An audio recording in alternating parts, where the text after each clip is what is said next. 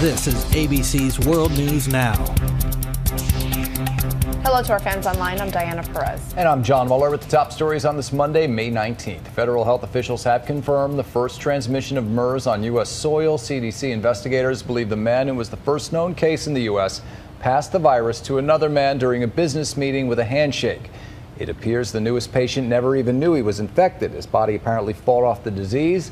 The CDC says it is closely monitoring the case, but the risk to the American public is low.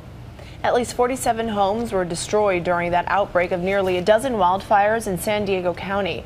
Firefighters have gained the upper hand with help from cooler temperatures and calmer winds. But the heat and dry conditions do return later this week. While the evacuation orders have now been lifted, but some people are going home to find most everything is gone.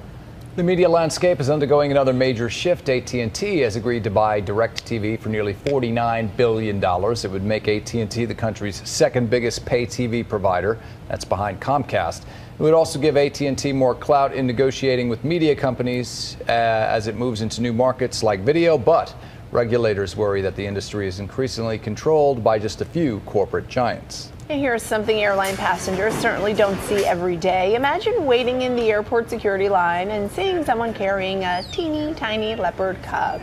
There it is. She's barely a month old, doesn't even have a name yet. The tiny clouded leopard cub arrived in Denver aboard a Frontier Airlines flight over the weekend, accompanied by a zookeeper and an assistant on her way to her new home, which is the Denver Zoo.